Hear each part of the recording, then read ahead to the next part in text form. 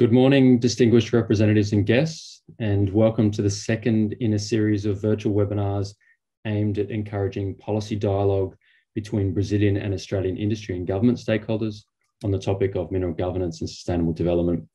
My name is Daniel Franks, and I'm a professor at the Sustainable Minerals Institute at the University of Queensland in Australia. There, I'm the program lead of the Development Minerals Program, and I'll be facilitating this webinar today. I'd like to start by acknowledging the traditional owners and their custodianship on the lands on which I'm speaking today. And on behalf of the Sustainable Minerals Institute at the University of Queensland, I pay our respects to the Turrbal and Jagera people, their ancestors and descendants who continue cultural and spiritual connections to country. And we recognise their valuable contributions to Australian and global society. I'd also like to pass on an apology from Australia's ambassador to Brazil, His Excellency Mr. Timothy Kane, who's unable to join the webinar this evening. Infelizmente, ele não vai poder se juntar a nós esta noite. Então, eu agradeço pelo tempo de estar conosco hoje e, em nome dos meus colegas, eu dou boas-vindas a todos, bem como aos nossos palestrantes e painelistas. Management and reuse opportunities for tailings, a topic that is of considerable interest to governments, industry, and communities globally, especially in Brazil and in Australia. And over the course of the next 1.5 hours, you'll hear from leading experts who provide insights into the challenges and opportunities associated with mine tailings and the ways in which they can be managed and reused in a sustainable manner. You'll also have a chance to ask questions of our experts, and I'll indicate in a moment how you can do that. The webinars have been organised by the Australian Embassy in Brazil and the Brazilian Ministry of Mines and Energy in partnership with the Sustainable Minerals Institute at the University of Queensland. Before I give the floor to our distinguished guests to provide a few opening remarks, please allow me to provide you with an overview of our webinar today. Following the opening remarks, you'll hear from Dr. Anita Parbhakar-Fox from Sustainable Minerals Institute, who will give a presentation on the topic of today's webinar. We're then going to have a facilitated panel session involving 4 experts from government and industry in Brazil and Australia. And during this panel discussion, you'll have the opportunity to ask questions of our experts. In the bottom right-hand corner of your screen, there is a Q&A function. That's available to receive your questions at any time during the session today. So please state your question concisely and clearly. And during our panel session, our panelists will try to answer as many of those questions as possible in written form during that session. Please also note that this webinar is being recorded. Throughout the course of this webinar, audience microphones and video will be turned off to minimize interference. Okay, that's the preliminaries out of the way. Let me now hand over to our distinguished guests to provide a few opening remarks. First, we'll have Ms. Lilia Sant'Agostino, the Undersecretary for Geology, Mining and Mineral Transformation for the Ministry of Mines and Energy in Brazil. And following her, we'll have Professor Neville Plint, the Director of the Sustainable Minerals Institute. Lilia.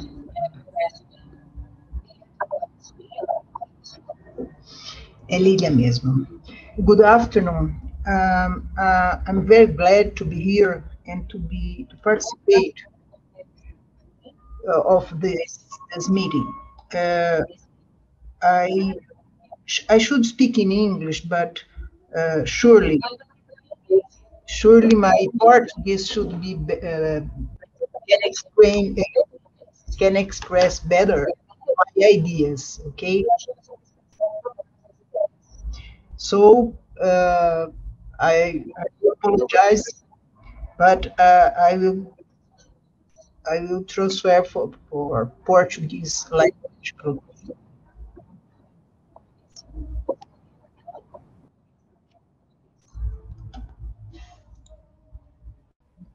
Okay. Bom, eu gostaria inicialmente. Okay, so I've switched to my native language now. Initially, I would like to start greeting and saying hello to all guests, all speakers, everybody who's going to be part of our in the discussion, addressing all the topics, and all other participants who have joined us. I would like to start saying how happy and excited I am with having these opportunities for this exchange. An exchange with experts who've been working in the mining sector and who bring lots of ideas that help us here,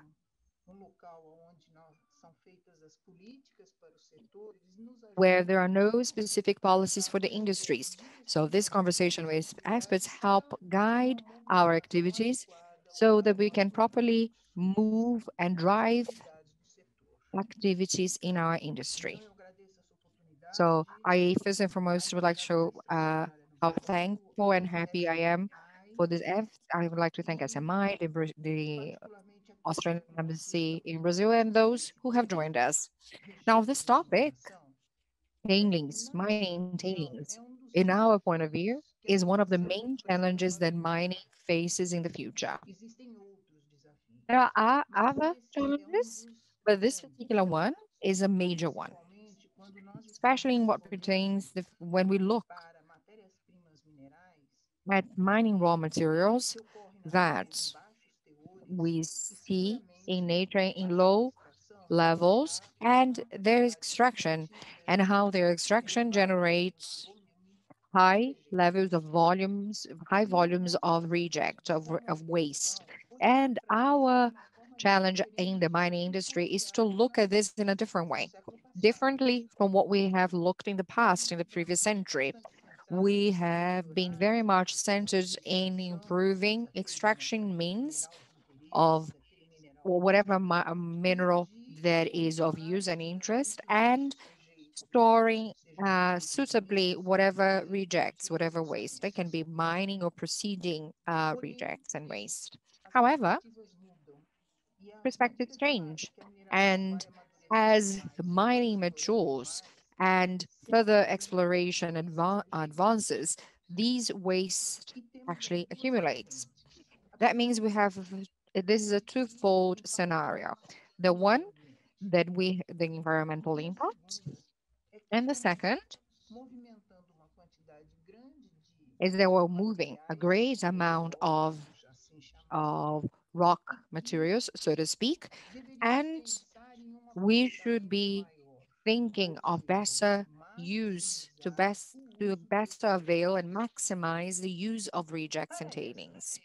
Now, in order to have this maximization of tailings, we should know them. We need to know what they are, what are in them, what are they made of, what can be used and can be economically used, and also also help with raw material supply that the whole world needs. And according to forecast, we will need that greatly so, and at higher intensity levels that we have seen so far.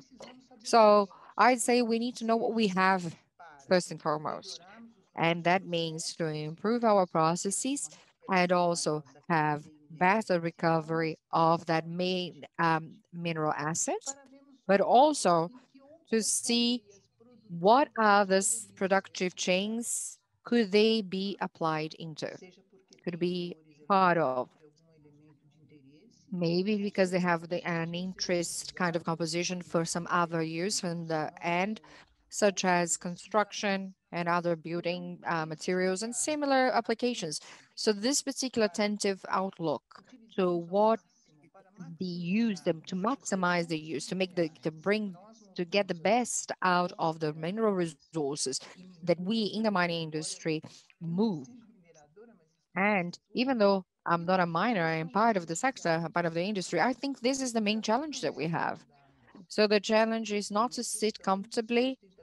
The idea would be to bear in mind environmental sustainability, and the challenge is to use and to take as much as possible from these tailings. So I think the Dr. Anita will present very eloquently, and she shall bring us, I believe, some ways, some and studies and data, what the best practices are. She'll be able to show us what is new, what are discoveries, what productive chain, to what supply chain can this be used to, those be used to. Surely this is a first step. I'd say the steps that follow would involve also, I'd say, extraction technologies, perhaps productive supply chains development in local, regionally speaking, or under excellent conditions, maybe internationally too. But listen, I'm thinking the first step is that we have to pay attention as to the investigation, the research, as in what, to what end, to what use, what useful application these tailings can be applied to. How can we reuse them? How can we create sub-products to other mining supply chain and productive sector? We, as the public sector, as the government, we have mining and development plan ambitions that is part of this government administration ambition that is very much geared to development. And one of the items of our development and mining program is especially about matters that we will discuss today, as in the reuse, adding value um, to management and reuse opportunity for tailings. So the actual topic of especially to the management reuse, this is the main, this is the core of our discussion, and we cannot neglect sustainability underpinning all this. And I mean sustainability because we have a longer productive chain, supply chain, and also sustainability uh, environmentally wise, as in we're being responsible towards the environment and the use that we make of our tailings. So I don't want to take up much more of your time. I thank you. I also thank everybody for joining. Thank everybody for speaking. I'm also welcoming questions. We have Paulo Minsky from Lago Research and Marco Barzo Remédio from Geological Brazil, Anita Fox. She is the leader of the group. She's a E a Carol Stein, que trabalha em projetos de reabilitação e recursos minerais da Tasmânia, no Departamento de Crescimento. In the sustainable growth, Hispanic speaking. And I should also mention Dr. Anita, our main speaker of the day, Professor Murilo from SMI. So thank you very much for organizing this event and this opportunity. I hope everybody has a great event. Thank you so much. I'd like to pass the floor back to you. Thank you.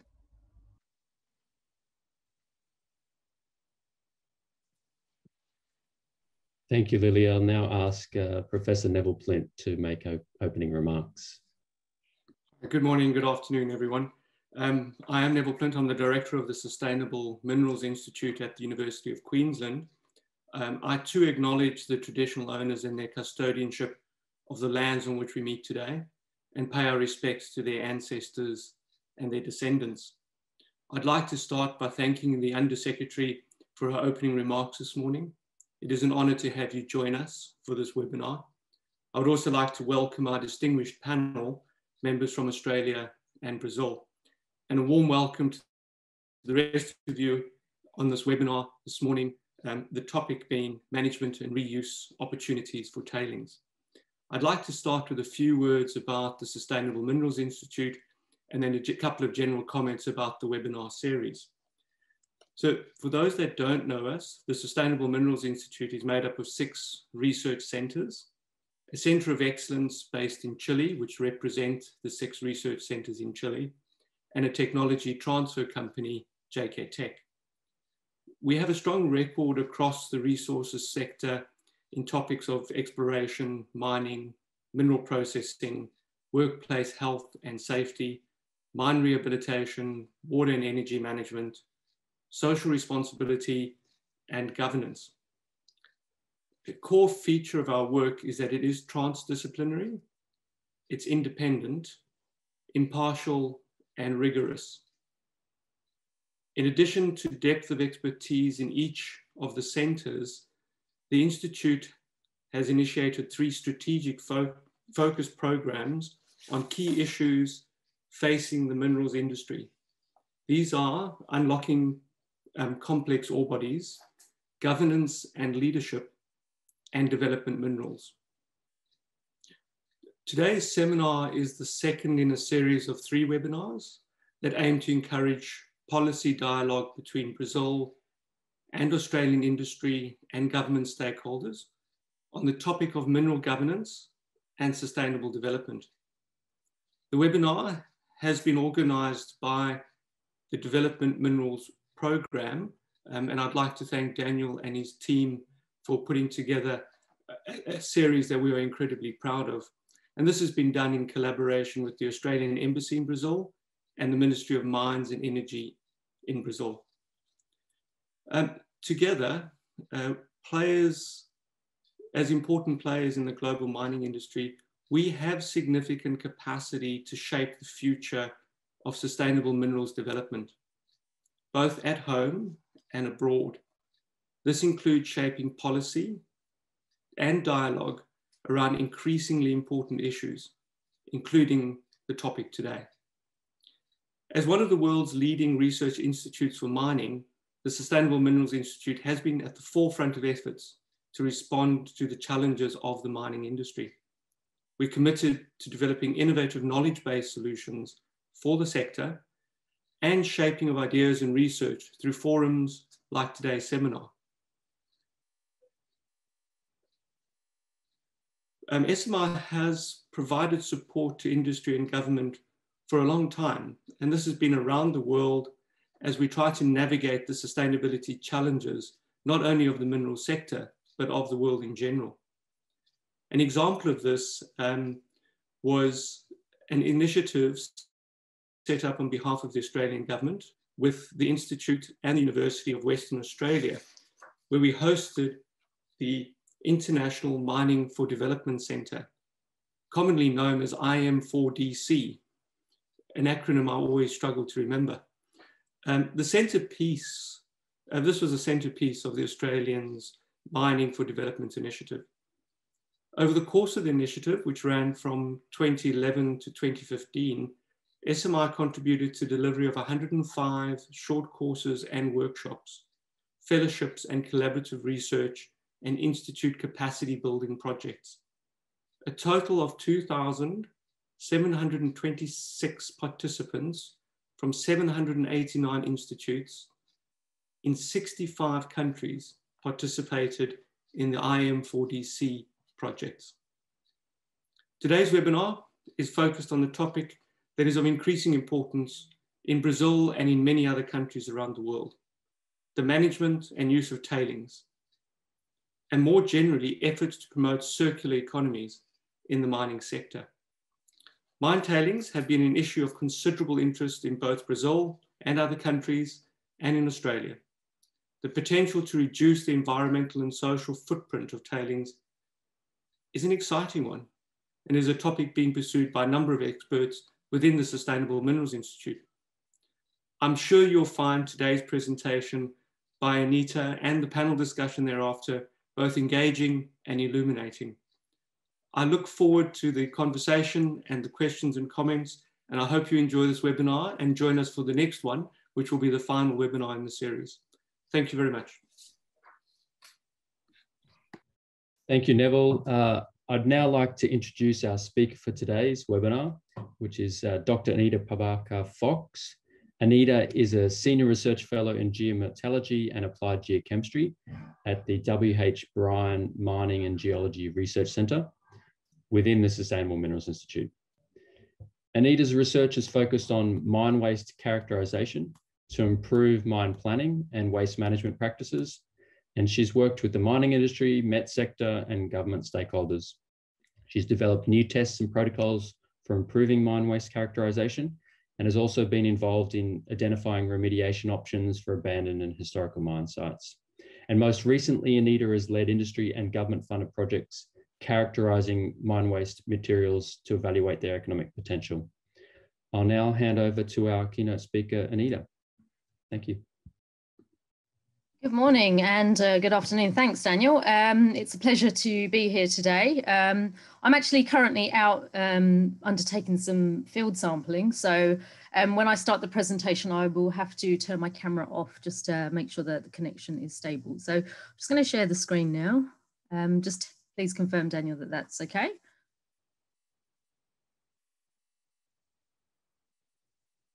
Yep. Yes, we can see the screen. Yep.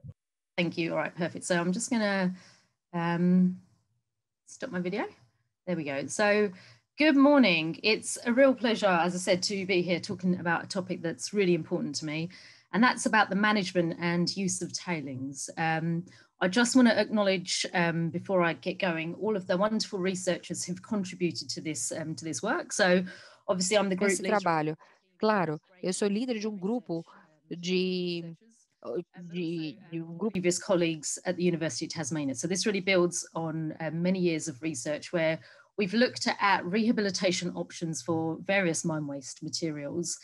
And really what we're seeing is that there's this great opportunity to actually see these as actually products which could, serve to contribute to future supply chains, particularly in the space of construction materials and critical metals.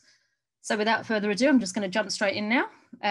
But before I get going, when we think about waste, we don't necessarily think of something that's, particularly glamorous or exciting, but I just want to say that if nothing else in the next 30 minutes, I want you to take away the fact that mine waste is quite simply the most fascinating and interesting place that you can actually work. So what I'm showing you here are 3 different types of mine waste. And these are probably the 3 that I spend most of my time looking at. So we have waste rock material here. We have slag materials here from the Rio Tinto mine in Spain. And in fact, the campaign I'm on right now is sampling materials just like this. And we also have mine tailings, which you're looking at here. And these are some mine tailings in northeast Queensland. And what I want to really convey is that when we talk about waste, or certainly when we talk about mine waste, we always talk about it as if it's this homogeneous material, but it really is anything but homogeneous. It's really heterogeneous, which means that characterizing the material thoroughly is absolutely fundamental to working out reuse options. So I'm showing you here some micro-analytical results of some of the characterization work done on these materials, and you can see how varied that is. I mean, in terms of looking at the mineralogy of these mine waste materials, you can see we have a series of sulfides, all of which are going to behave very differently if we consider reprocessing. In this slag material, you can see certainly we've got lots of euhedral needles of olivines, and we have these kind of crystals of iron oxide sitting in here, but again, very hard material to consider reprocessing. And here we have, essentially what looks like a pyrite grain, which is actually weathered from the inside outwards, which is quite unusual. But what this means is, particularly in this case, is that we have to really understand the fundamental properties of the mineralogy of these sulfides. So in this particular case, if we characterize this and we knew that it contained a lot of micro-inclusions or trace elements, we could then predict that this is this type of weathering pattern that it may produce under sufficient conditions. So really, it's the best place you can work. Every site is different, amazing, challenging, and is full of opportunity. Now, we don't have days and days to talk, which is a shame. So today we're just going to talk about one of these waste types, which is mine tailings. And obviously, there's been a lot of discussion over the past few years about mine tailings. And Daniel and his team here at the SMI have done a great job pulling together a lot of information, key fundamental information, really informing us of the scale of the problem of dealing with mine tailings. So essentially, this great graphic that came out just a few months ago really captures the scale of the problem. So in terms of thinking about the total volume of tailings we produce, we're looking at something that's, height 6 kilometers, width 6 kilometers. And, there was a statistic that came out in 2019, which said that globally we produce 100 billion tons of mine waste per annum. And if we compare that to some of the waste that's produced from other streams, such as e-waste and plastics and textiles and food waste, mine waste far exceeds the volumes that are being produced by these other streams. Yet in many ways, in terms of the global desire or the public's desire to change and put pressure on governments in terms of how we manage mine waste, we see a bit of a slower response. But I guess that's something that's been changing in the past little while, and I think is going to continue to change when we actually evaluate the amount of additional mine waste we're going to produce in coming years. So Daniel and his team have sort of done forward projections in terms of the amount of additional tailings we're going to be producing as we meet the global demand for metals moving forward, and coupled with an increase in population. So we certainly have a very, very big problem on our hands to manage, which we're all very much aware of. And, you know, one of the things that really challenges me in my day job, and certainly worries me when I think about the future for my children, is, you know, we're looking to move towards low carbon technologies, which I think is great. But the upshot of it is that obviously we need more metals to, you know, support the development of things like EVs. So, you know, in terms of electric vehicles, countries like India say that, you know, they're going to go full EV by 2030. And I'm not 100% convinced that they're going to meet that target, but certainly there's going to be a big push towards meeting that target. And what that means is there's going to be an increased consumption of copper, which means there's going to be an increased production of mine tailings. So I guess, you know, to me, we can all see where this is going. The problem is only going to get worse. So we need to do something differently in terms of how we're managing our mine waste materials, so we're not producing such vast quantities as been predicted. Now, an interesting conversation I had probably now 3 or 4 weeks ago with someone very senior in a major mining company was that she remarked that mine waste is where CO2 emissions were 5 years ago. So to me, that really means that right now we've got this great opportunity to get in front of the problem and actually start embedding different practices, you know, be that, you know, additional legislation, you know, regulators sort of mandating slightly different practices occurring when it comes to mine waste management. But really, you know, we've got to get a grip of our mine waste issue now before we see it escalate and really, you know, see ourselves in a tricky spot as we do right now with carbon dioxide emissions. So, you know, we've talked a lot about, you know, the volumes of tailings. So we're just going to quickly go through how tailings are traditionally managed. Many of you would have seen this, particularly after recent tailings disaster events, but certainly there's 3 main types of how tailings can be managed. There's the upstream construction when we talk about tailings dams, there's downstream, and there's centerline construction. So essentially tailings, you know, they get put into dams and they can have these 3 different designs, and these are the most common. So upstream, which is here, new lifts go over soft tailings, and for many companies this is the most economic way to actually construct their dam. Downstream construction, new lifts go downstream, which means that you need more material to build these, but generally speaking these are considered to be more geotechnically stable. And then the centerline construction, it's kind of a, I guess in many ways it's described as somewhat of a hybrid between both the upstream and the downstream types of dams. Another way in which you can store your mine tailings are in retention dams, and I guess, and also impoundment types. So I'm showing you here some different examples of places where tailings have been placed into impoundments and sort of purpose-built facilities. Here you can see tailings being discharged directly into a pit, and actually that's quite a common practice. You know, they can be specially dug pits, they can be, you know, beautifully constructed ring dikes, or they can be cross-valley impoundments, which obviously comes with a lot of risks when you think about geotechnical stability. So these are kind of the most common ways in which we store our mine tailings.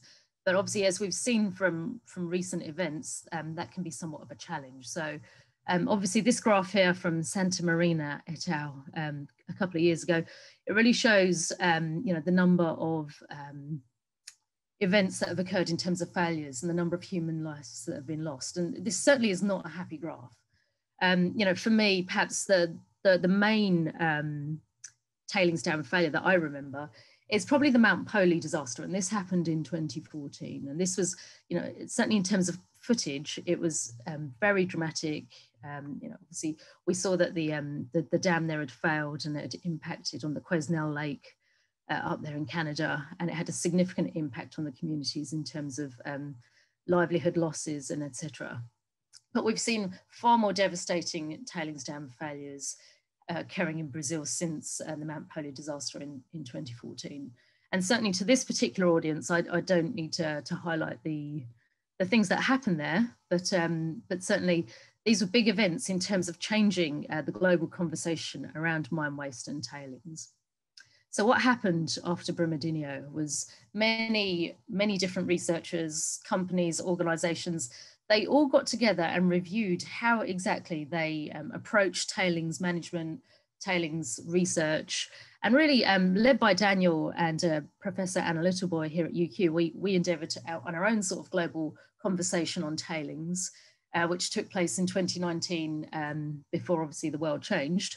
And essentially what Daniel and Anna and the team undertook was a series of consultations around the world to really understand what we need to do as researchers to actually service you know, the mining industry in terms of changing the way that we are managing tailings. You know, what things do we need to bring to the table? Do we need to research different, you know, where are the research funds going now? And we also talked to a lot of our different colleagues across the world, and you can see some of them listed in this graphic here. So through the series of consultations and the questionnaires and the conversations with many different collaborators and organizations, we really sort of created a snapshot in terms of what the main problems are and how we could start to deal with those. And really what they indicated was that we need more education and training at a very fundamental level in terms of ensuring that we have tailings engineers who are fully qualified, and, you know, when we're going to build those dams, actually have a lot of you know, world-class knowledge, a global standard, as it were, in terms of understanding how to regulate, manage, construct, etc.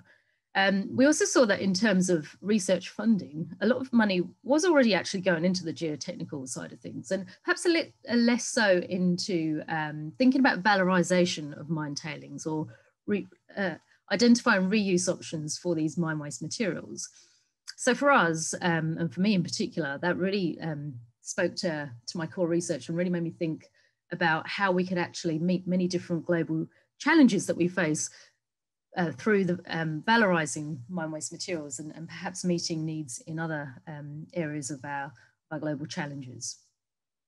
But, you know, in parallel, what was occurring was the production of the global industry standard on tailings management. So, you know, after the disasters that had happened, I thought it was absolutely fantastic to see the global community led by the ICMM, the UN and the PRI really getting together and, you know, talking to different stakeholders. You know, there was a series of consultations that occurred globally. You know, they had many experts appointed onto the panel, but really what they did was they had their own global conversation. They talked to the financiers, the researchers, the mining industry, you know, all the relevant stakeholders. And through that consultation period, they produced this new industry standard on tailings management, which I never actually thought I'd see, but I think it's absolutely fantastic that this was published last year, and it comprises of 6 topic areas, 15 principles and 77 auditable requirements. And right now, you know, obviously I work very closely with the mining industry and Met stakeholders. I can see that, you know, they've taken this standard very seriously. And, you know, they're within their companies, they're looking at how best they can improve and integrate, you know, the requirements that have been put out there. So it's really great to see that even in this short space of time, I mean, it's only been, what, I think 10 or 11 months since it's been published, it's already had such an impact on current practices, and certainly in terms of thinking about future design of new TSFs. So it's been great to see this change in the area of geotechnical risks. But really, when we think about mine tailings, it's not just geotechnical risks. I mean, certainly the tailings storage disasters and failures showed that, you know, in terms of geotechnical risk, yes, there's a big one, but there's also another significant risk associated with mine waste. And this is really my focus area, and that's the geochemical risks. So what you're looking at here is acid mine drainage, or acid and metalliferous drainage, as we like to call it here in Australia. What that refers to is when sulfide minerals within these waste materials, or within mine tailings or waste rock materials, when these sulfide minerals oxidize, they can produce acid, and that acid can leach out into the environment. And the United Nations actually called acid and metalliferous drainage the second biggest environmental problem facing our world. So in terms of like environmental devastation and impacts of mine waste materials, this is really significant. And it certainly is one that we don't see a global standard like the tailing standard for TSF design actually exist in the same manner. So what we really do need to do is move towards some sort of global standard on acid mine drainage prediction and management, which is something that Carol Stein in the panel discussion a little bit later on, we'll update you on in terms of the guidelines that have been produced since in Tasmania.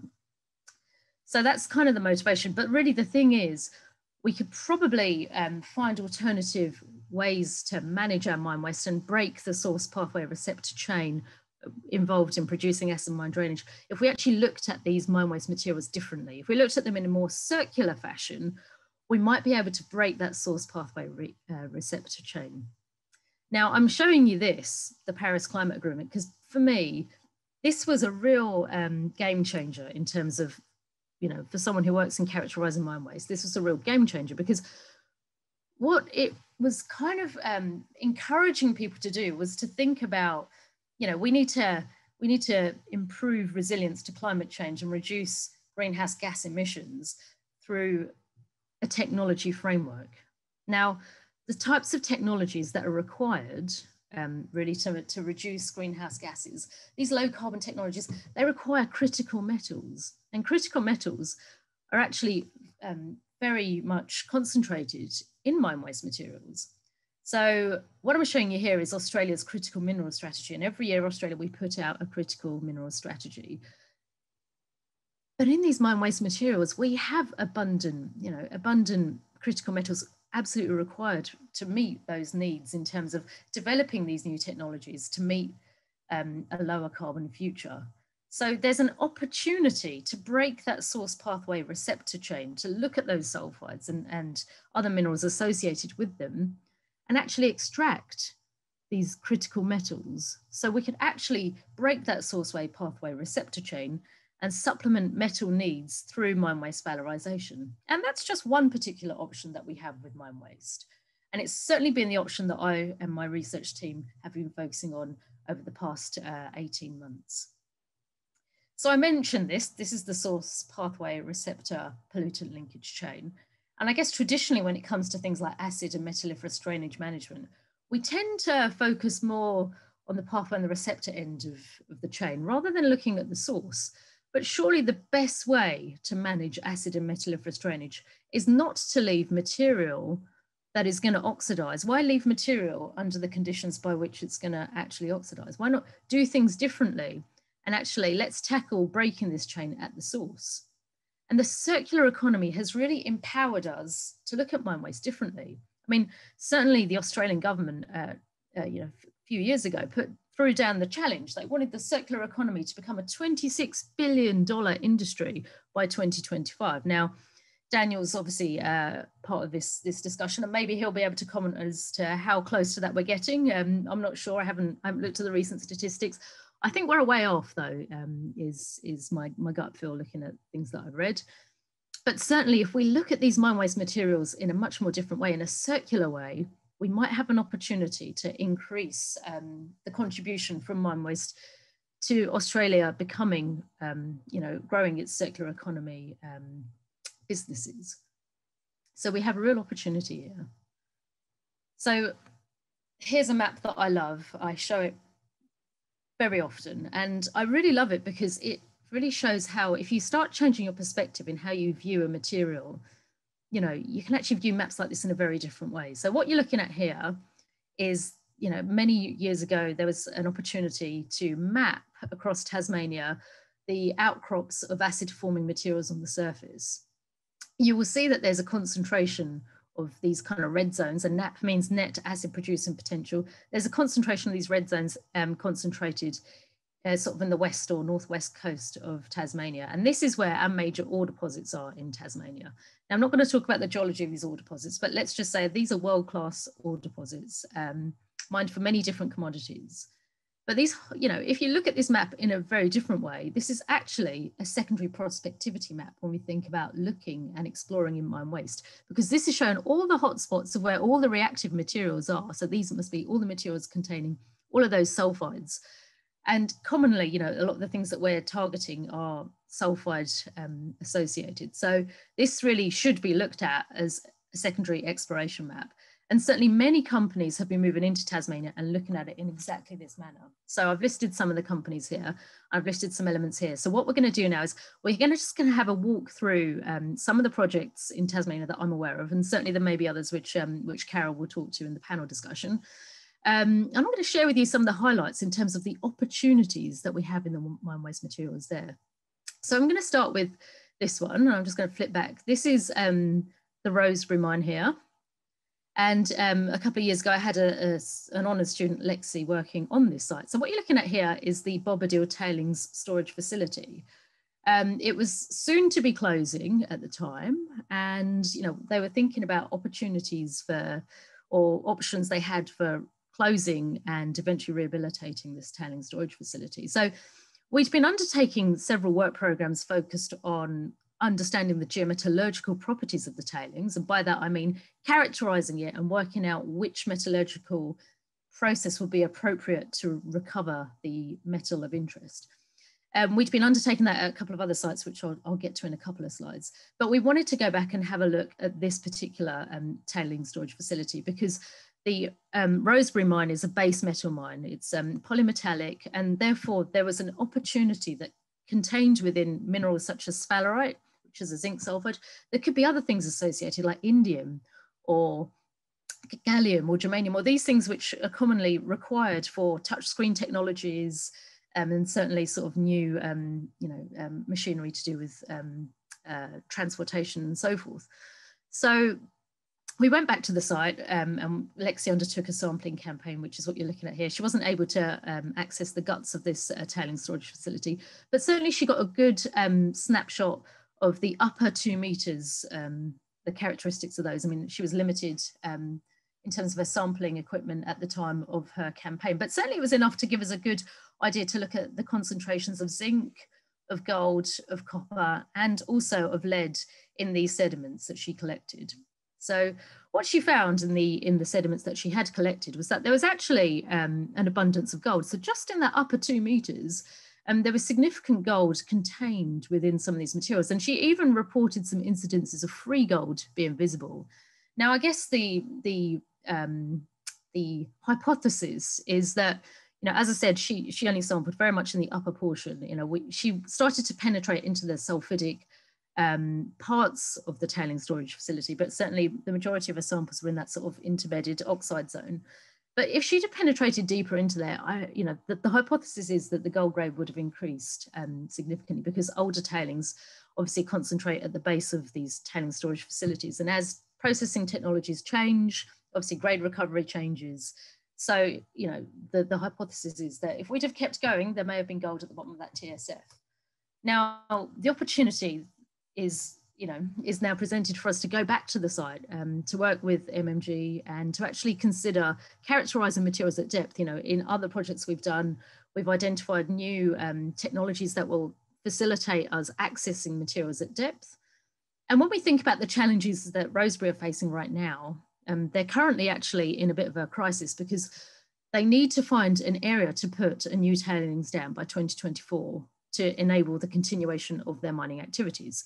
So potentially an option could be to characterize these mine tailings, understand the tenor and the deportment of things like gold, and maybe also have a look at the content of indium, gallium and germanium in sphalerite materials at depth too, and work out if there's an opportunity to reprocess that material, because if it's reprocessed, it will potentially then create an area where these new mine tailings could be placed. But it also could influence changes in the plant design itself too. So there's a lot to be learned from going back and characterizing these more, which may drive future changes and help the company work towards a solution to manage its challenge in terms of where to place these tailings materials.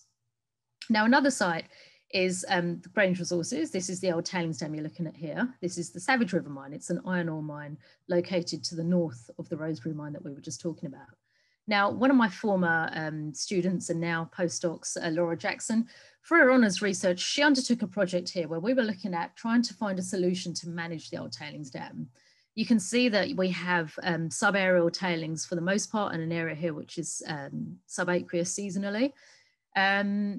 But the challenge here is that these are acid forming tailings. We have 38 million tonnes of pyritic tailings that were deposited from 1967 to 1982, and they're actively producing acid and metalliferous drainage. So the mining company and the state government of Tasmania have been working together through the SRRP to really come up with solutions to minimise the AMD coming from the old tailings dam, and to find new solutions to, I guess, improve, new solutions to reduce and improve the environmental quality of this area. So our research, or Laura's research, was looking at opportunities to extend this water cover, because certainly if your tailings are water covered, it's kind of sealed off from allowing oxidation to occur. So whilst sulfide oxidation may still occur, it will occur at a much, much slower rate, depending on the thickness of that water cover. So we were looking at extending the water cover, and we came up with a scheme, as it were, or a methodology or a proposition in terms of how and what depth was required to actually sort of prevent oxidation from happening at a significant rate. But for various reasons, extending the water cover became impractical. So another thing that we did was we looked at the mineral chemistry of the pyrite materials contained within the tailings storage facility. And what we found was that actually it was very well endowed in cobalt. So in a series of projects after Laura's work, we undertook bioleaching trials to actually recover that cobalt from these mine materials. And certainly this is looking like a very prospective project indeed. So in terms of moving forward, we developed a methodology by which to recover the cobalt. And we also considered repurposing opportunities for the future new mine tailings. So that's something else to factor in. Once you've recovered your critical metal of interest, what do you do with the new waste? And that really speaks to some of the research that Daniel and his team are doing. But certainly moving forward, even in fact next month, we're going to be going back to the site. We're going to be drilling a series of more resource definition holes at the site. So we've only been able to look at the, again, we've been a bit limited in the sampling equipment we've had thus far, but certainly for a first pass investigation, looking at the upper 5 meters is more than sufficient, but we'll be going back and drilling holes to the full depth, which is 60 meters, and actually characterizing the cobalt tenor throughout the entire profile. And if we can actually prove that there's significant cobalt even at depth too, and also refine our bioleaching methodology that we published a couple of years ago, then we have an opportunity to turn the fate around here and break that source pathway receptor pollutant linkage chain, prevent AMD from happening, and also make some money that will contribute towards that circular economy goal, which is certainly a big driver.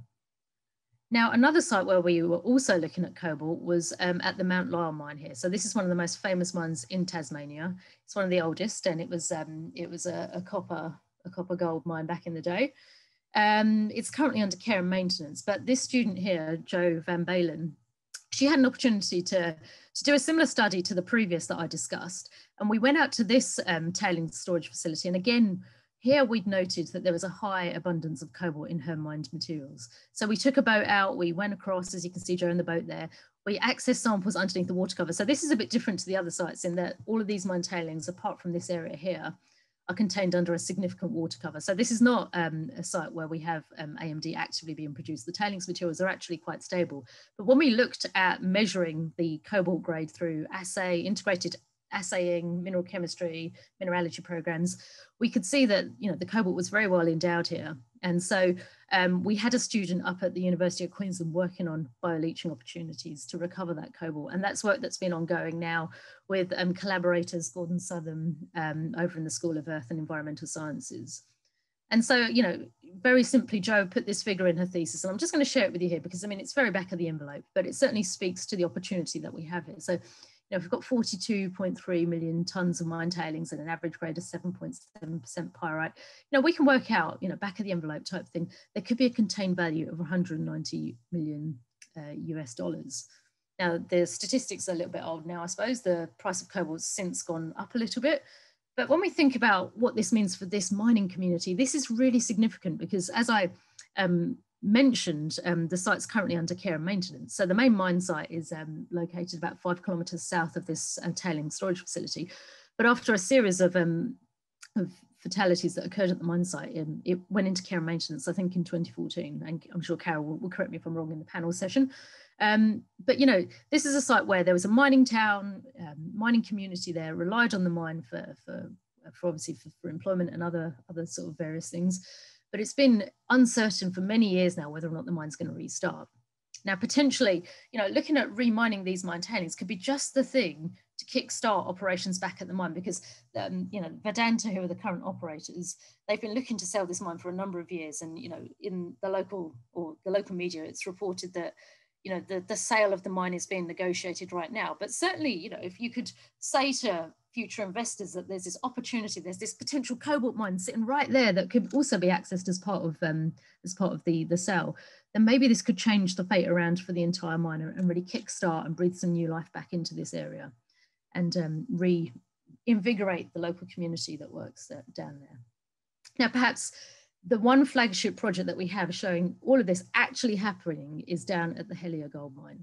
So the Helia Gold Mine, just going to mute that slightly. It's located to the north of the sites that we've just been discussing, but this is actually a place where mine tailings reprocessing is a real project. Okay, I'm just going to stop talking and let you watch the video for a sec, just to show you that actually remining tailings is a significant, valuable business proposition.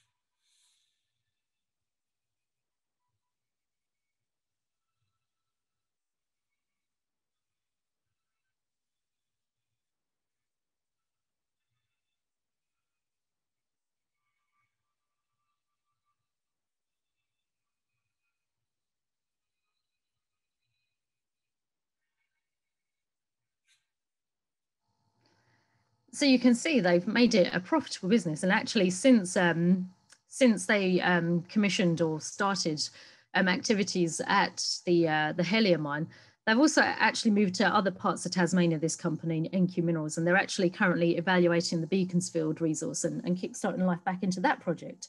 So there are real opportunities to actually undertake mine waste processing in Tasmania, as you can see, which is great. So, but the other sites that I've described or previously described in the previous slides, there's an opportunity to get these online to this type of standard. So, you know, even in a place like Tasmania, there's real opportunities in the waste materials down there. Now, I'm going to change state now. So anyone who's not too hot on their Australian geography, Tasmania's down here and Queensland's up here. So working now with the Sustainable Minerals Institute, a lot of my focus has been looking at that type of mentality, thinking about the valorization of waste for metal recovery in many different areas. And already in Queensland, there are 2 significant active projects at the Century Mine, where they're remining the tailings to extract zinc, and also at the Mount Carbine Mine, which is in the northeast of Queensland, where they're looking at remining tailings to extract tungsten, which is considered a critical metal. Now, my team and I, we've had the opportunity through state government funding to go to a number of different sites. We've got funding until 2024. And really what the state government has seen is that there's real value in characterising these waste materials, much in the same vein that I've been describing the other projects that have been touched upon in Tasmania and the Century Mine and obviously Mount Carbine. So what you can see on this map here are some of the sites that we've already targeted. And it's been a range of heap leach materials, which you can see here, mine tailings, and also, you know, weird and wacky things like phosphogypsum waste from phosphate production. And, you know, certainly it's been a very busy couple of years so far. And we also have funding to continue this research to look at least 18 more sites in the state. So that's great. Tendo mais 16 localidades sendo estudadas, todos esses projetos são financiados pelo governo. E aqui está a característica principal dos depósitos, de acordo com as cores da legenda. Então, se você voltar para aquela outra mapa e conciliar com as informações geológicas, você vê o que é mais interessante para cada localidade. Eu não vou ter tempo para falar de todos os trabalhos que nós estamos desenvolvendo nesses lugares, mas vamos querer deixar disponível em outros website. But, you know, in terms of our main targets, we've certainly been looking very heavily at cobalt, indium, tungsten, and rare earth elements. And I just wanted to share this with you now, because this is the project that I'm working on here today. So I'm at the Mount Morgan mine, which is in, I guess it's just adjacent to the city of Rockhampton in Queensland. And, you know, what they've done at this particular site, you know, Mount Morgan was once one of Australia's most important mines. I've been told that it was, you know, one of the most significant open cut mines. It paid the national debt several times over. when they were undertaking gold extraction and copper too, and silver. But what they've got here is a viable project in terms of reprocessing the tailings and extracting gold. But they're actually, I guess what's changed the fortune of this project, so a few different operators over the years have attempted to reprocess the tailings. And certainly there was a company recently that was taking a crack at this site, but they have looked at new technologies or new opportunities to reprocess the materials, which just sort of sets them apart from things that have done previously. So they've developed something called the resin technology, where they kind of recycle the cyanide that they use in the processing in a very sort of bespoke manner. So this is something they have a patent on. So in terms of circulating what that recipe is, I don't think I'm able to do that. But certainly it's an example of people looking at the value in waste. And, you know, the guys on site, they're working really hard to get the project up and running. They're just about to build their processing plant. But some of the other waste materials they've got on site, and I think you can just about make it out in the background here, are slag materials. And these slag materials, they've got many millions of tons of slag, and they've got 90 million tons of waste rock also to deal with.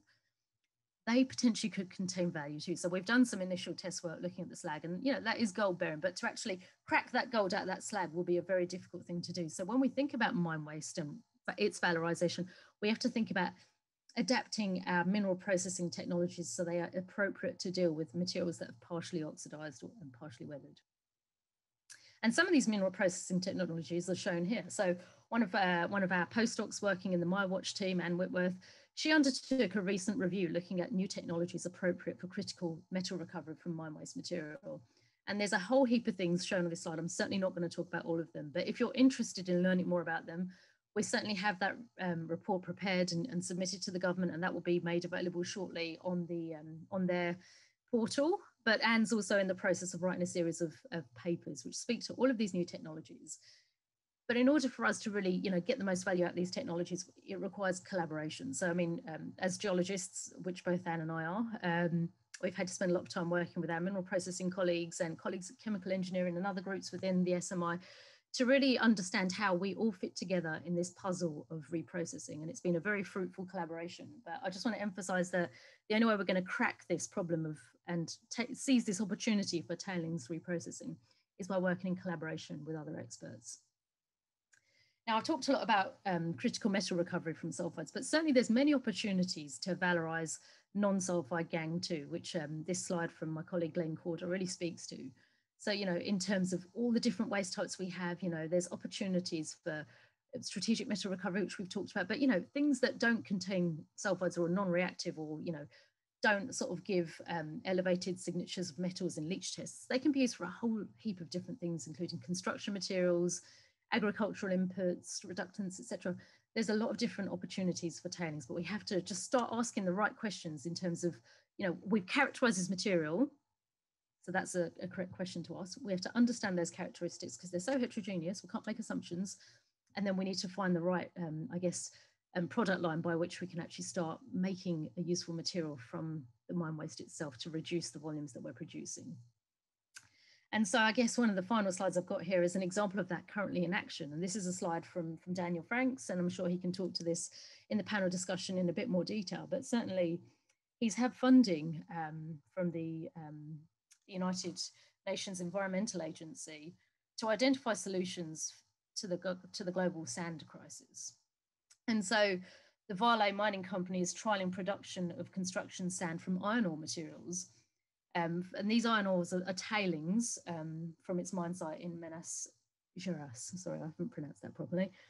But, you know, certainly this is another example of collaboration. So, you know, Daniel has a couple of different groups here. So the Federal University actually in Brazil, and also the University of Geneva, working together in collaboration with the SMI to actually look at if we can meet this crisis that we have in terms of construction sand by actually valorizing mine tailings from the iron ore productions occurring in Brazil. So that's a massive opportunity to really reduce volumes. And that's a really significant piece of research in terms of valorization, which does not involve critical metal recovery. So, key implications. On this final slide, I just want to go through a few things that I think are really important in terms of seeing us change the way that we manage or think about mine waste. So I think I've spoken to this, probably not as elegantly as I'd like, but I've spoken to this thing about systems thinking. So, you know, previously, before now, in terms of my career in mine waste, it's very much been thinking in isolation. So I've got this one problem. I've really got to, you know, stop acid and metalliferous drainage. But really the conversation around the chemical risks of mine waste materials changed when things like, you know, the United Nations declared it a major risk, or, you know, to meet the needs for our critical metals future demand. These things have really, you know, driven changes. So if we think of acid and metalliferous drainage management as part of a bigger piece, you know, we could use, you know, if we think about these mine waste materials differently, then we've got the opportunity to meet, you know, future housing crises. I mean, what you're looking at here is 3D printed houses using clays. And we know that mine tailings can contain a lot of clay minerals. So maybe there's an opportunity to 3D print houses using clays recovered from mine tailings, which also meets the needs that we have in terms of future housing, because we know we have a growing population. So what are we going to do to make affordable housing? And that's one particular opportunity that we have there. You know, mine tailings play a role in greenhouse gas emissions through, you know, valorization of tailings to help facilitate the development of those new technologies.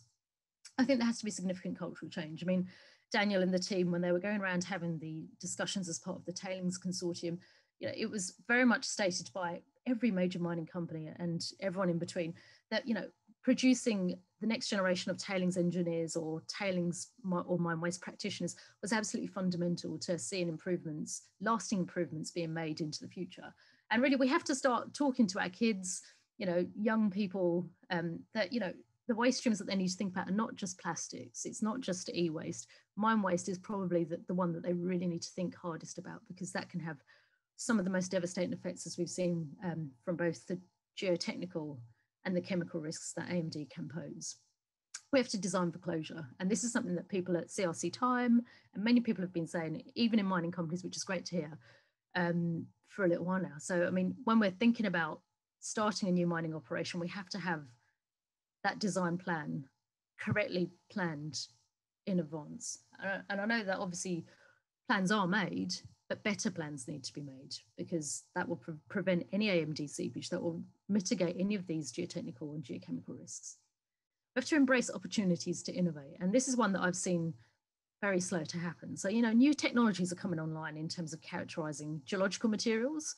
You know, we can look at 3D mineralogy and textures now using, you know, micro CT and tomography and tools like that, but they don't yet feature so heavily in the mine waste area. So we really do have to take that, we as researchers need to develop protocols and pathways by which these technologies are accessible to the industry. But we also have to give industry the confidence to go beyond just sticking to, I guess, the rules and the guidelines that were set out many, many years ago. So for instance, in the field of acid and metalliferous drainage, you know, commonly we use an approach that was developed in the 1970s. The tests that were developed then are the ones that we still use today and are regulated or required by regulators to see. So I'm talking about NAP-NAG type tests. And, you know, now seeing the technology that we have online, we need to actually be seeing some of those new technologies featuring in the guidelines in terms of how we undertake characterization. And I'm sure Carol will talk about that, because she's really done a fantastic job in terms of leading, I guess, the way in Australia in terms of getting these innovative technologies into good practice guidelines. And I'll let Carol talk about that in a little while. And, you know, fundamentally, we saw something great happen with the global tailings standard being produced. But, you know, it's not just the geotechnical risks we need to think about. We need to have some sort of global standard in terms of AMD management too. And maybe that will be requiring materials to be looked at and thoroughly characterized to identify reuse options, because there are many, many potential options available. And so I put this final piece here. You know, the G7 summit was a couple of weeks ago now. It feels like a lifetime ago. You know, the news is obviously rapidly changing. But certainly one important statement that was made, and, you know, I know they're politicians and obviously they have big goals, but they really said that they wanted to conserve or protect at least 30% of our land and oceans by 2030. And to me, that really speaks to needing to improve the way that we're mining we're managing our mine waste materials. And we do need to really seriously, as a global community, be pulling together even harder to find different opportunities for managing these materials. And I hope I've shown you that there are opportunities for valorization, and we just need to embrace those opportunities, because they could be very fruitful in terms of contributing to the circular economy and breathing life back into communities, which so desperately need it in the case of those examples I showed you in Western Tasmania. So thank you very much for your attention.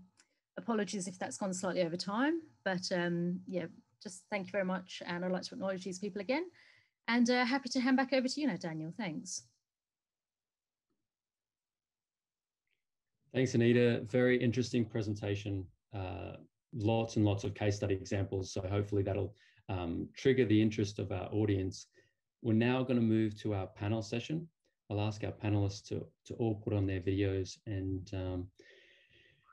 to join us. Our panel today, we have four renowned experts from Brazil and Australia who I'll introduce in a moment. We're going to be taking questions in the Q&A function during the remainder of the webinar. So I've seen some have come through. We've already got 4 or 5 through. Now our panelists are going to answer those questions as we go along. And so if there's any of our panelists that want to answer those questions, please do. We'll take as many questions as possible, bearing in mind that there's a large number of attendees joining us today, a very healthy audience. So thanks for joining us. I'm now going to introduce our panelists. Our first panelist from Brazil is Mr. Paulo Mischke. Paulo is the CEO of Lago Resources, which is a Canadian enterprise operating in Brazil through the Lago Venâneo de Maracás, a vanadium producer. Paulo has had 36 years of experience in the mining industry. He's worked with a number of companies, MBR, the AMG Group, Magnesita and Anglo-American. He's a graduate of the Federal University of Minas Gerais in mining engineering, and he has an MBA from Ohio University. Our second panelist from Brazil is Mr. Marcio Remedio. Marcio is director of the Geology and Mineral Resources section of the Geological Survey of Brazil. He's been ahead of the SGB CPRM Parliamentary Advisory. He's a coordinator of a team responsible for divestment of mining assets, and he graduated in geology from the University of Sao Paulo. He has a master's degree in science from the Sao Carlos School of Engineering as well at the University of Sao Paulo. And our final panelist, in addition to our guest speaker, Dr. Anita Parbhakar-Fox, is Ms. Carol Stain. Carol is a rehabilitation project officer at Mineral Resources Tasmania in the Department of State Growth. She's been working in the mining sector for over 15 years, background in environmental science and experience managing and treating acid rock drainage. She's currently working at, her current work at Mineral Resources Tasmania involves developing and managing acid amelliferous drainage, and she's developed a good practice guidance on that. She's also assisting with the Mining Sector Innovation Initiative program. So that's our excellent panelists for today. I'm now going to start with Paulo and Paulo Mischke, CEO of Lago Resources, and ask him if he could share with us some examples of the reuse of tailings that he's been involved with and how these projects have contributed to the company's strategic plan. Paulo. I'm now going to move to our next panelist, who's Mr. Marcio Remedio. He's the Director of Geology and Mineral Resources at the Geological Survey in Brazil. And Marcio, I wanted to talk to you about the situation in Brazil. Brazil has taken leadership on the issue of mine tailings reuse in recent years. Vale, as Anita mentioned, has started co-production of sand and construction materials as a way to manage tailings storage challenges.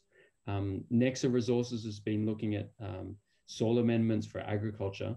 Could I ask how the Brazilian government, or maybe more specifically the Geological Survey, is taking action on tailings reuse?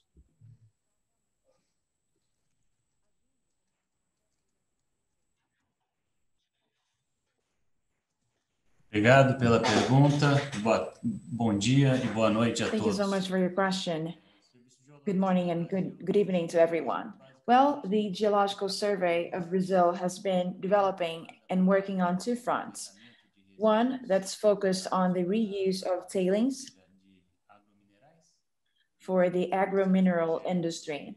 We have research projects and also the mapping of agro-minerals throughout the country. And in this project, we characterize and survey different mineral sources to be used in remineralization techniques. Or we also have focus on soils and also stockpiles, mining stockpiles, in accordance with the specifications that we have in the Ministry of Agriculture in the country.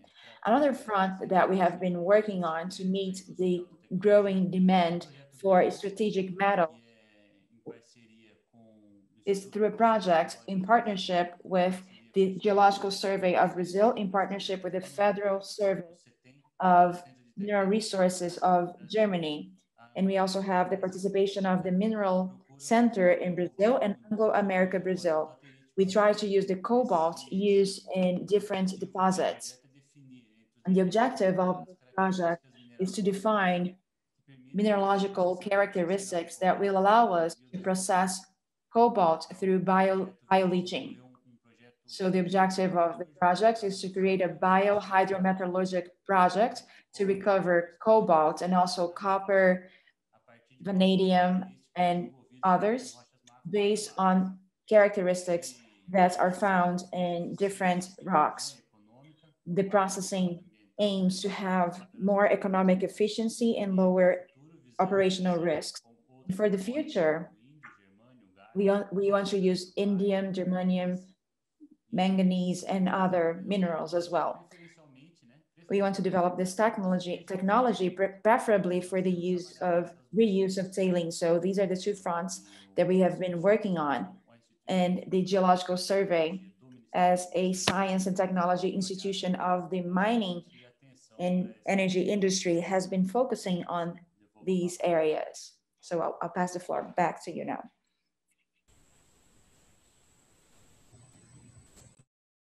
Yeah, thanks very much. I have a follow-up question then. There's a good amount of potential for the use of mining waste in agriculture. Are there any legal instruments for the use of mining waste in agriculture in Brazil?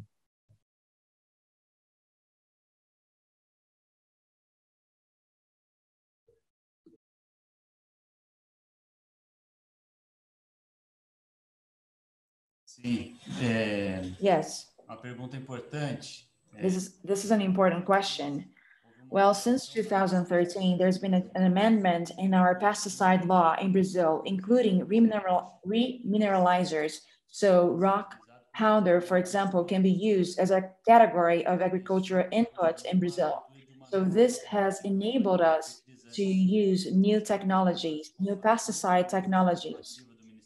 This has become more consolidated through ordinances that were created by the ministry, establishing parameters for the use of these products. And in Brazil, we are generating a lot of disposal materials that are being used for civil construction as well. And this is now an opportunity for us to start using also these materials in agriculture, and this is according to our in accordance with our new legal instruments these days. Thanks, Marcio. Now we have about 15 minutes left in our session with you this morning. I'm going to return to Marcio if we have some time to ask some additional questions, but Paolo, I wonder if you're back online and whether we can retry your internet connection. And are you there, Paolo?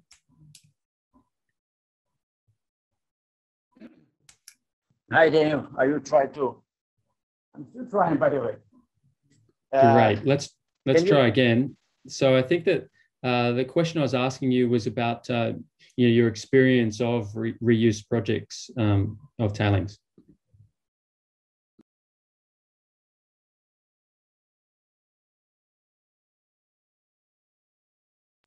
And you're on mute there, Paolo.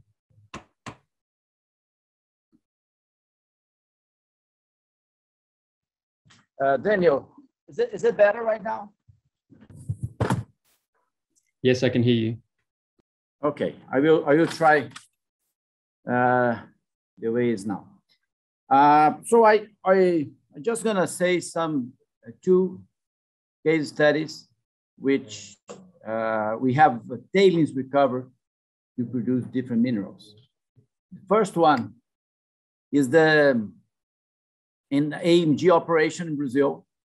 The operation recovered tantalum, niobium, and tin, and from the pegmatite. And pegmatite is basically 50% feldspar, 30% quartz, 13% spodumene, and the balance is mica and other stuffs. And at that time, the result of this operation was, a small profit, and it was challenged to face the tantalum volatility price. So we decide to go to the tailings to recover the feldspar and lithium mainly, both. So a huge research has been developed in Brazil and also in Canada, in Lakefield Research Center. And we got a project by flotation, separate those minerals. But just to give how difficult sometimes is for those projects to succeed, the board decided that it's too risky, because the salars in Chile and Bolivia, you can get much cheaper lithium production. So they didn't approve it. But I was still trying to get a different revenue stream and also to get a better usage for our tailings. And we developed with a very small capex these spodumene and feldspar to supply porcelainate and also glasses. So we start using those minerals, just removing some iron mica and supplying those markets. And it has been working that way for 18 years. In 2018, the AMG implemented a flotation that was designed basically 20 years ago.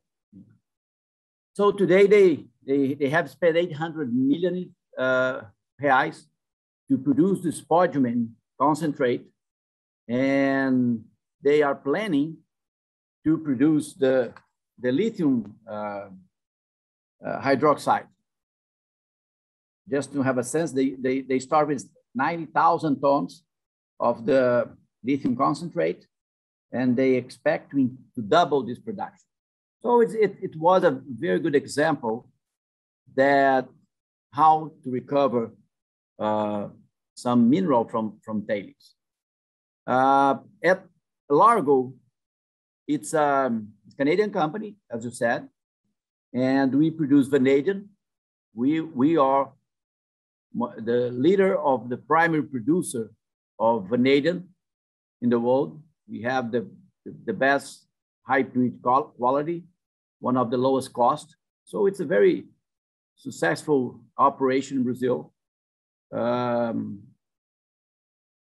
despite of this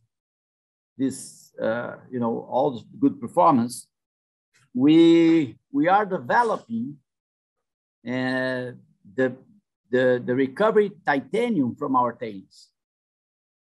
And we have done a huge research, trying magnetic separation, trying gravimetric methods as well.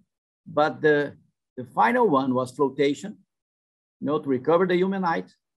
We have already approved the implementation of a plant to produce 150,000 tons of ilmenite.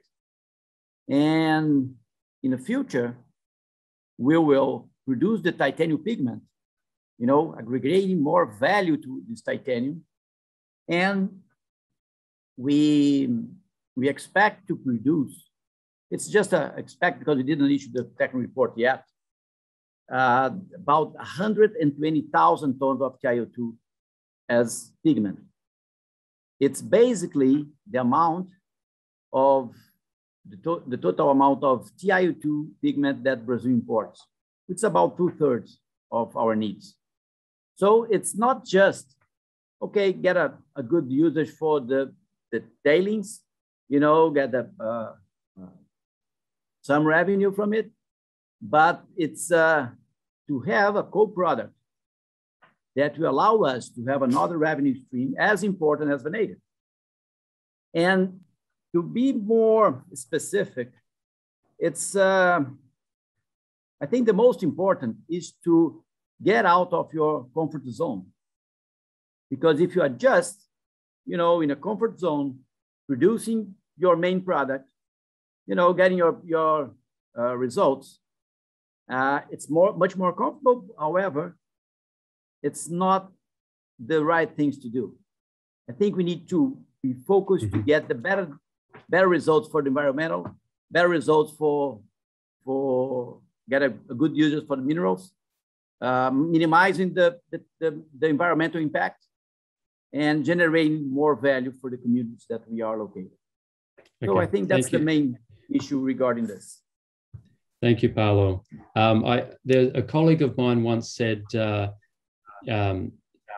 being a miner should be more like being a butcher, in the sense that a butcher doesn't only produce rump steak or fillet steak, they also make sausages. So we need to treat ore bodies like that. They have all of these different potentials that we can make and take the whole ore body perspective, rather than just trying to take the best out of it and leaving the rest behind.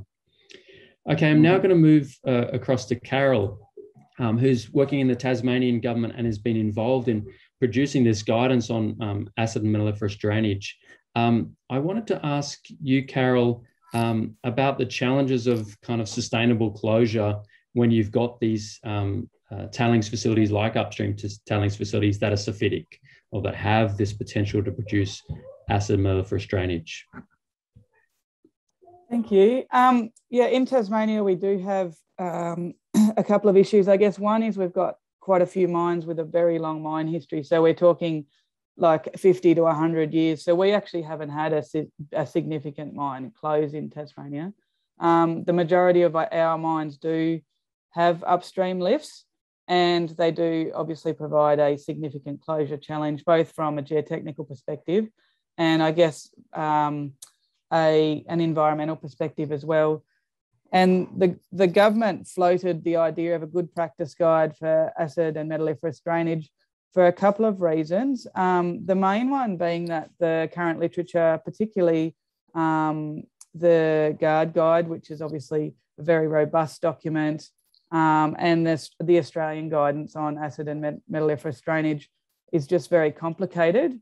And we have also a number of smaller operations who don't even know they exist, I guess, for one thing, and also providing to provide guidance from the regulator on the expectation that might need to be set. From a tailings perspective and how that fits into the tailings, I guess one of the spaces is that we need to work harder on, especially in Tasmania, is characterising the waste before we commence mining, because we've had quite a number of operations in Tasmania that have started mining and have had this huge issue with downstream water quality and acid mine drainage, and haven't been able to achieve a profitable operation and had to close with quite a significant environmental legacy. And as Anita pointed out, MMG on the West Coast is currently having this issue where their mine might not be able to continue, although it's prospective, because of not being able to fit their tailings into a tailings storage facility. So being able to reprocess tailings from a regulator's perspective is good in a number of ways, because we're getting rid of current legacies with upstream lifts. So we don't have acidic water reporting to the environment, and we aren't having to go through and impact more land as well that would have otherwise been left as forest, I guess. So yeah, I think that probably sums up, I guess, the answer to your question. Yeah. Well, thank you very much, Carol. Thank you to all of our panelists for the excellent contributions today. It's been a really great conversation. We've now reached the close of the webinar. Before we do end, I'd like to express my thanks to Undersecretary Lilia Sant'Agostino and Professor Plint for their support. Thanks to Anita, Carol, Paolo, and Marcio for their participation on the panel. Also, big thanks to Mr. Andrew Edge, the Deputy Chief of Mission at the Australian Embassy in Brazil, and Caio Jacon, also of the Australian Embassy, as well as Paul Rogers from SMI, Jill Ivers, and the rest of the communications team for their support. Thanks also to our interpreters who've made this exchange possible. If you've got any feedback or questions related to aspects of the webinar, please feel free to contact me through the SMI webpage. My details are there. We very much look forward to welcoming you to the third and final webinar in our series, which will be held in August. An invitation will be sent out in coming weeks. Thanks for your attention. Have a very good rest of the day or evening. Keep safe, and we'll see you next time. Thanks a lot.